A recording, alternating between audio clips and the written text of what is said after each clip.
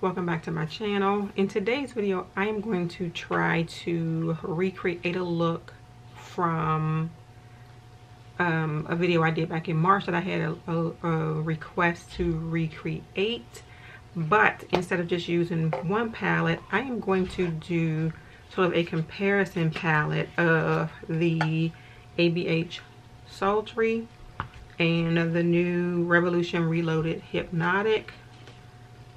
And this one looks like this. And then you have the ABH. Let's see if we can open it. You have your ABH here. You have your Reloaded Hypnotic here. So on one eye, I am going to try to recreate the look because I don't remember 100% what I did, but we'll get as close as possible. I'm going to do ABH on one eye and Revolution on the other eye. So we're going to get started. What I first did, and these do